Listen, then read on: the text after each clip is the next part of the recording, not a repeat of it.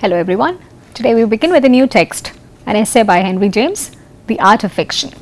This essay has been rightly pointed out as one of the adventures of immense importance to the novel's history, and this was written at a time in the 1800s, towards the end of the 19th century, 1884 precisely, when a novel as an art form, as a literary form, was still struggling to find respectability, was still finding to receive critical attention in the way the other genres had been receiving. This essay could be seen as a very pointed attempt to place a novel within a proper literary framework with yardsticks and with a lot of respectability, literary respectability, if one may say so.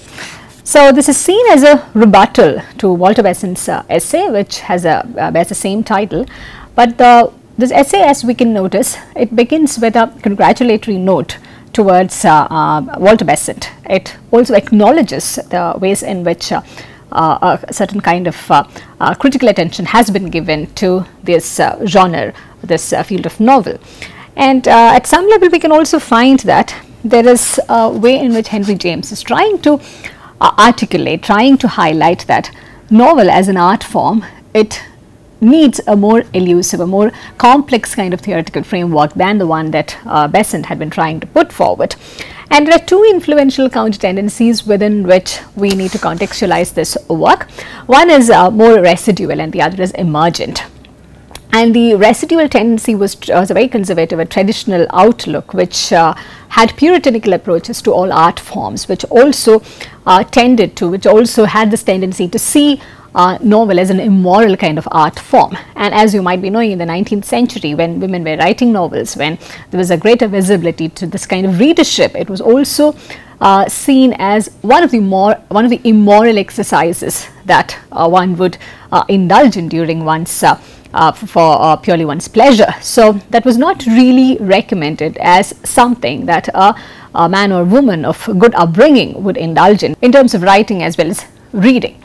So we find that the other tendency, which is more emergent in nature, it's about this omnivorous vulgarization of everything that is modern, everything that is seen as a part of modern commodified culture. So in that sense, this is a very modern essay as well, which tries to look at the process of democratization and tries to look at the positive elements within this commodification. It does not have an inherent moral component about it. This absence of the moral compass also makes this essay extremely interesting and refreshing in multiple ways. This essay, the title itself begins by a sort of a defensive campaign, the art of fiction. It is attributing a sense of artness to fiction right at the outset in the essay, in the title itself, which also sort of bails him out of this entire process of trying to argue that fiction also is an art to be reckoned with.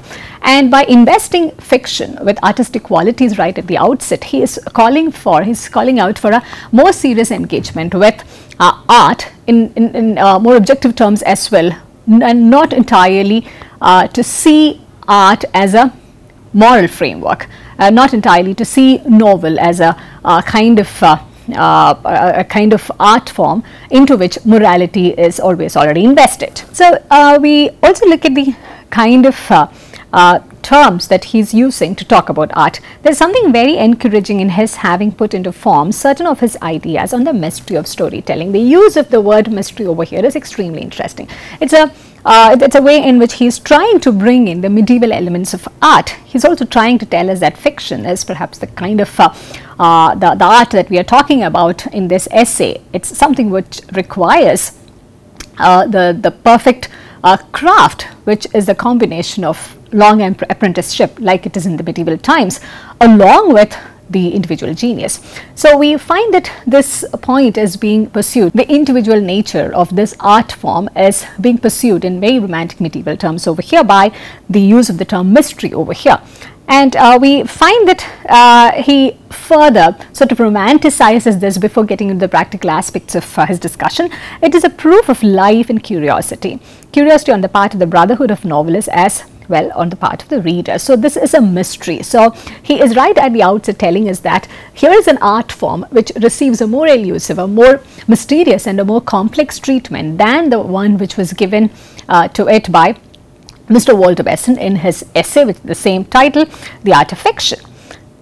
So he also says that there's a way in which Mr. Besant and the others in their discussions, they have made novel a more discussable kind of an object. There is something debatable about novel, that they find it is worthy enough to be discussed within the critical circles, worthy enough to be taken up for serious discussion.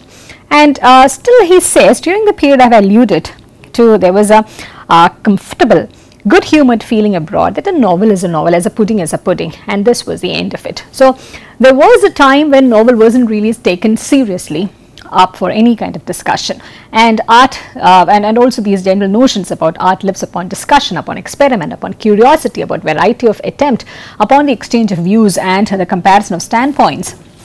And there is a presumption that those times when no one has anything particular to say about it and has no reason to give practice for or preference, though they may be times of genius, are not times of development, are times possibly even a little of dullness. The successful application of any art is a delightful spectacle, but the theory too is interesting, and although there is a great deal of the latter without the former, I suspect there has never been a genuine success that has not had a latent core of conviction. I read this to you again. The successful application of any art is a delightful spectacle, but the theory too is interesting. So he is vouching, he is pressing for a theory of art to emerge in the context of fiction, and that is the seminal quality and the seminal advantage of this essay as well. And he is again being very congratulatory in a slightly backhanded way as well on Besant's views by saying that he has set an excellent example in saying what he thinks for his part about the way in which fiction should be written, as well as about the way in which it should be published. For his view of the art carried on into an appendix covers that too. But he is also about to tell us very quickly how he departs from the views put forward by Besant. And now he is very directly coming on to this old superstition about fiction. It must take itself seriously for the public to take it so. The old superstition about fiction being wicked has doubtless died out in England, but the spirit of it lingers in a certain oblique regard directed toward any story which does not more or less admit that it is only a joke. So this is the residual tendency that he is trying to counter over here, and fiction has always faced these counter tendencies within England, and about fiction being immoral, about fiction being wicked, and hence not really compatible for people of good upbringing. And this old evangelical hostility to the novel, as he puts it, which was as explicit as it was narrow, and which regarded it as little less favorable to our immortal part than a stage play, was in reality far less insulting. The only reason for the existence of a novel is that it does compete with life. So here is a kind of theory being put forward to talk about realism. We would find the emergence of the earliest kinds of discussions about realist art, about realist fiction in Henry James' essay, The Art of Fiction. So this combination, this comparison with life makes this theory all the more interesting, and as he says, mysterious and elusive too in multiple ways. And he says that there are various ways in which you could make different comparisons with fiction, because history also is allowed to compete with life. As I say, it is not any more than painting expected to apologize. So there is a way in which fiction stands apart compared to other art forms, other disciplines. It is not history, it is not painting. So there is certainly a different purpose altogether that fiction sets out to achieve, and here he is talking mostly about realist fiction. And we find that there is a way in which fiction, in spite of its fictitious quality, is being seen as closer to life, as close as competing with life vis-a-vis, say, a painting or history, like he succinctly puts it. Certain accomplished novelists have a habit of giving themselves away, which must often bring tears to the eyes of people who take their fiction seriously. I was lately struck in reading over many pages of Anthony Trollope with his want of discretion in this particular. Yeah, so he says this aspect of making believe is also part of fictional writing, and still it is not history. It is something more complex than that, something more alluring and something more mysterious than that. And he's also countering this very popular observation, this almost like a superstition one could say. It has never occurred that a novel ought to be artistic. And this is the point that Henry James wants to take forward. He wants us to see the artistic element in fiction. He wants us to see fiction as an art form with techniques, with craft, with mystery, and of course the combination that he wants to highlight with this use of the term mystery. It is a combination of a long apprenticeship along with individual genius. It is hard work as well as individual genius at work. And at the same time, he is also very much conscious of what to keep at bay, because he feels that, like Besant, if one gets too preoccupied with certain aspects, certain superficial aspects such as form, you are likely to lose the essence entirely. In his own words, literature should be either instructive or amusing. And there's in many minds an impression that these artistic preoccupations, the search for form, contribute to neither end, interfere indeed with both. They are too frivolous to be edifying and too serious to be diverting. And they are, moreover, priggish and paradoxical and superfluous. And that is what he wishes to counter as well, that the importance should not be on these superficial elements such as form or structure or even the moral compass that Besant seems to be concerned about, but there's something very lifelike about fiction that makes it mysterious and complex, as he would continue to reiterate. And he's also trying to counter some of the popular assumptions about novel. Certainly this might sometimes be doubted in presence of the enormous number of works of fiction that appeal to the credulity of our generation, for it might easily seem that there could be no great substance in a commodity so quickly and easily produced. There is an ease which has always been accorded to the production of a novel in comparison to any other in any other artistic form, any other genre like poetry or epic or drama. And this ease has also been seen as the reason to look down upon novel, because anything that could be produced, that could be commodified and produced with such ease, so quickly and easily, it cannot have great substance. So that is also the emergent counter voice against the commodification of art and against the commodification of many things during that point of time. And Henry James is trying to make a case for novel by also trying to bring out this modern perspective that commodification essentially need not be bad, and anything that is produced easily and quickly need not be without substance either. I think, however, that this injury is only superficial, that the superabundance of written fiction proves nothing against the principle itself. It has been vulgarized like all other kinds of literature, like everything else today, and it has been proved more than some kinds accessible to vulgarization. And he makes a very direct response or direct rebuttal to Mr. Besant over here. He seems to be mistake in attempting to say so definitely beforehand what sort of an affair the good novel will be, to indicate the danger of such an error as that has been the purpose of these few pages.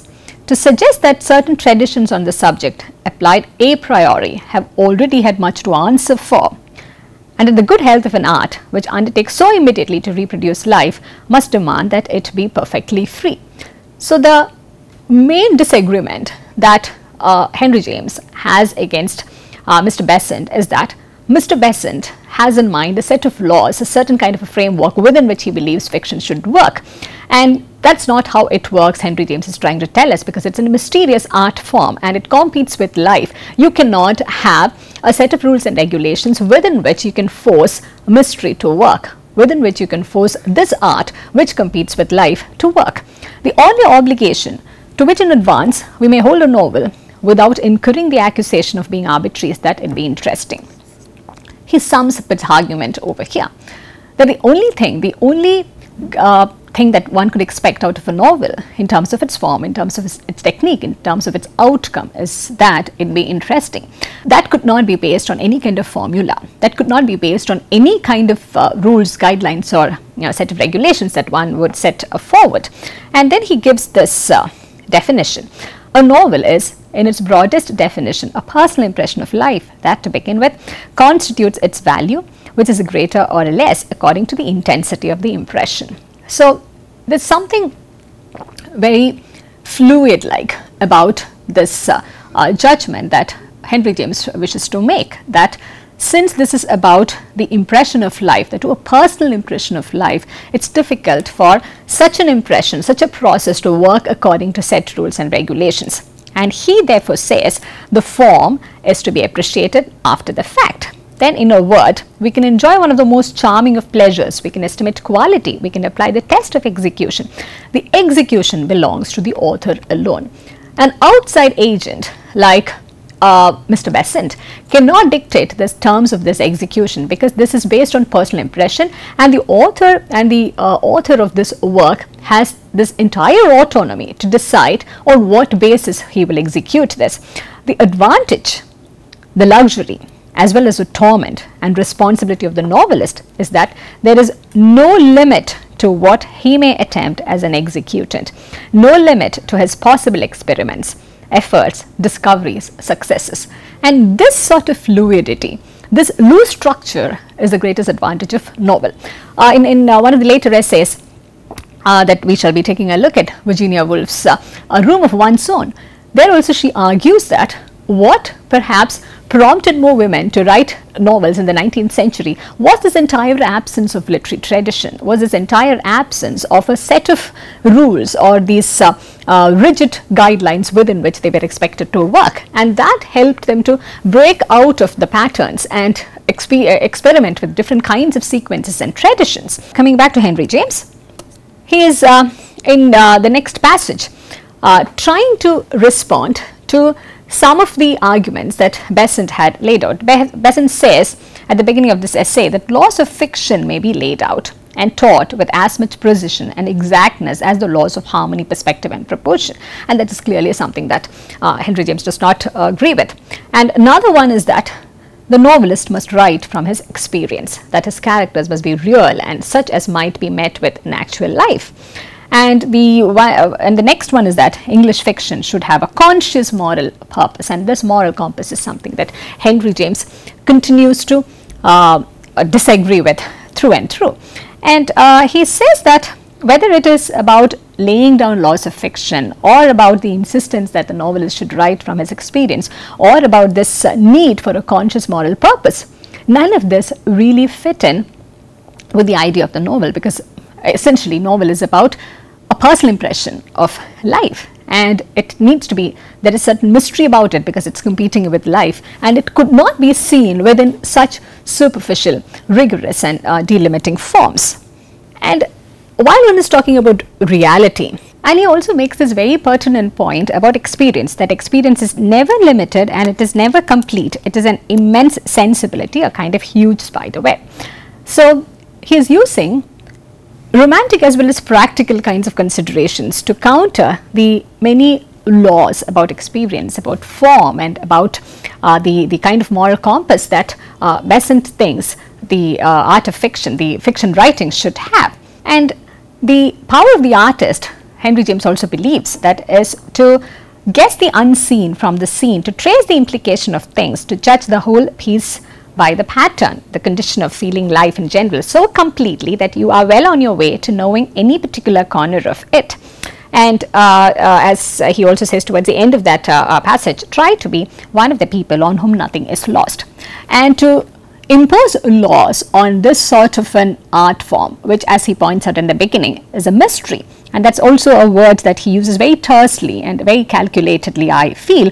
And to impose laws on such an art form which is based on such complex lifelike terms would be ridiculous, to say the least. And given that Henry James is giving this definition to novel as something that competes with life, and if we go back to the broadest definition to novel that he tried to give it, it's a personal impression of life constitutes its value, which is greater or less according to the intensity of the impression. It's something very personal about it, something very subjective about it, which cannot be qualified, which cannot be understood or regulated within the frameworks that Mr. Besant is putting forward. So in the next few pages, what Henry James is trying to do is to tell us what he thinks about this art of fiction, what he thinks constitutes the literariness, or what he thinks contributes to the mystery of this new emergent form, which needs to be seen outside of experience, which needs to be seen outside of any moral compass. So we wrap up with this, the first part of this discussion. For today, I encourage you to continue reading through the remaining parts of the essay, and we shall come back to take a closer look at the second half, where Henry James also talks about his theory of fiction, which has become quite foundational in our understanding of the theoretical conditions pertaining to fiction. I thank you for your attention and I look forward to seeing you in the next session.